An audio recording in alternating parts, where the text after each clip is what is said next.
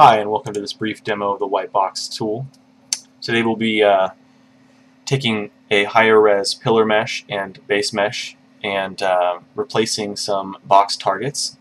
So the first thing we want to do is select the high res pillar we have here and go ahead and click Store Object, or the Store the Source Model. It'll give you a little prompt that tells you that the object was stored. Now what you do is you select the target objects, which would be these boxes right here where we want the pillars, and click the Replace Targets button. You can see that it matched the scale, rotation, and translation of the target models. Now we'll do the same here for this top and bottom mesh. Go ahead and store that, then select the targets and replace the targets. Now we can actually use this whole mesh to do the same sort of thing.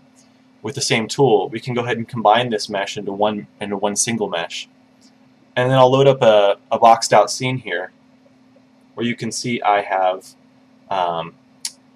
added just some boxes of different scale, rotation, translation, just to show you that we can quickly create a little environment using the same base mesh.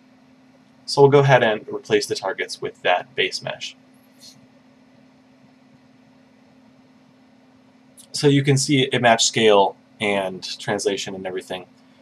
And if you don't want to match all of these, there's checkboxes within the tool that allow you to decide whether you want to match the target translation, match the target scale, match the target rotation, etc. So we have another little scene here. This is basically a destroyed little city. We'll go ahead and select just the pillars and translate our pillars to them.